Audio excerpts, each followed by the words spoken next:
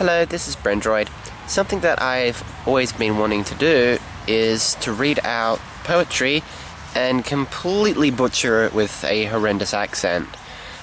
So today I'm going to be reading La Belle Dame sans Merci by John Keats from my Penguin copy. And I'm going to try my best to butcher this, so here we go. La Belle Dame sans Merci, a ballad by my mate Johnny. Oh, what can ail thee, knight at arms, alone and palely loitering? The sedge is withered from the lake, and no birds sing. Oh, what can ail thee, knight at arms, so haggard and so woe-begone? The squirrel's granary is full, and the harvest's done. I see a lily on thy brow, with anguish moist and fever dew, and on thy cheeks a fading rose, fast withereth too. I met a lady in the meads, full beautiful, a fairy's child. Her hair was long, her foot was light, and her eyes were wild.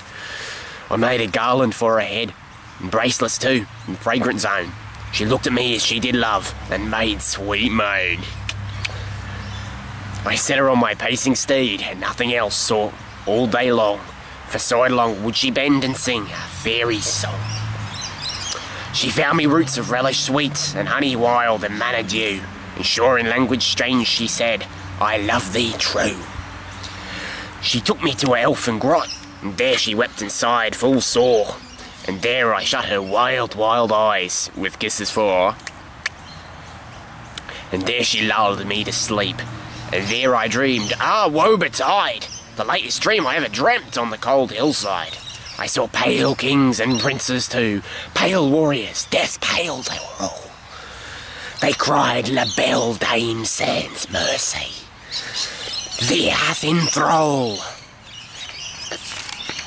I saw their starved lips in the gloom, with horrid warning gaped wide, and I awoke and found me here, on the cold hillside.